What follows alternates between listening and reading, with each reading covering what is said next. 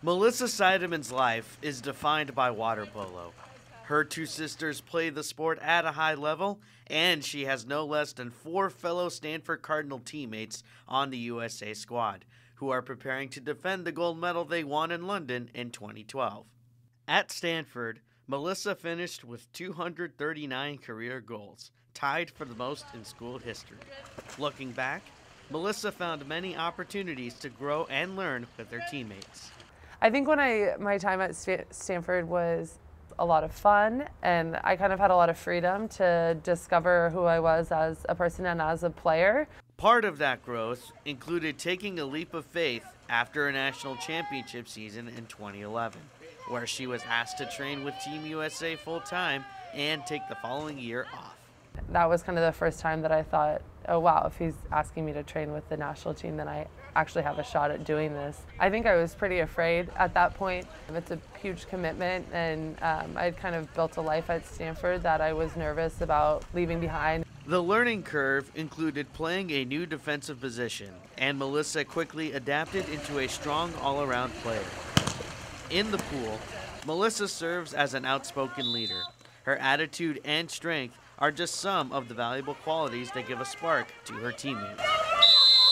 Mel and I played a year together at Stanford, and she was obviously an amazing player. She's the backbone of our defense at Stanford on the national team. Kylie Newshall and Ashley Grossman both played with Melissa in Palo Alto.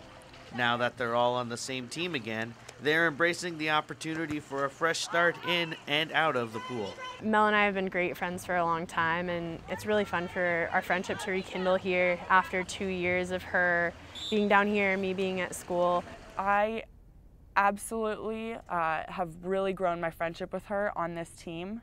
I think we were at different places in our lives when we played at Stanford. I don't think we were able to embrace our competitiveness enough, but now we are. As the middle child, Melissa had her own share of competition with her accomplished siblings. Older sister Lauren played collegiately at UC Davis and is now a high school water polo coach in Northern California.